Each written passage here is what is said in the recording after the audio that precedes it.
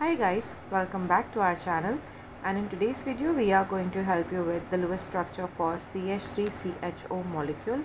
It's a chemical formula for ethanol, and to determine its Lewis structure we are first going to look at the total number of valence electrons. Here we have 2 carbon atoms and each carbon atom has 4 valence electrons. We have 4 hydrogen atoms and each atom has 1 valence electrons, and we have 1 oxygen atom which has 6 valence electrons. So in total we have 18 valence electrons for this molecule. The arrangement of atoms in this molecule would be something like this.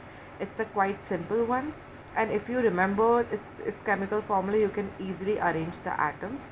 Now place a pair of electrons between the carbon atoms first, and then place a pair of electrons between carbon and hydrogen atoms.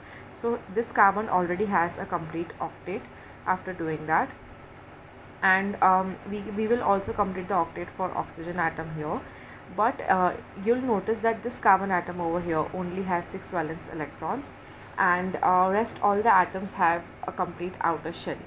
So to help this carbon atom have a complete octet, we will shift a pair of electron from the oxygen atom, which will result in a formation of double bond between this carbon and oxygen atom, but that is fine because it is helping this carbon atom complete an octet. So this is the Lewis structure of CH3CHO. You can just remember this chemical formula for the arrangement of atoms, and rest you can do it by just following the generic rules that we follow for Lewis structure. Always try and have complete octets for the atoms that are involved in the structure, and that way we are sure that you will be able to achieve the relevant Lewis structures for any given molecule. I hope this video helps you to understand the Lewis structure for CH3CHO molecule. For more such videos on Lewis structure, molecular geometry, polarity of the molecules, make sure to subscribe to our channel, and thanks for watching.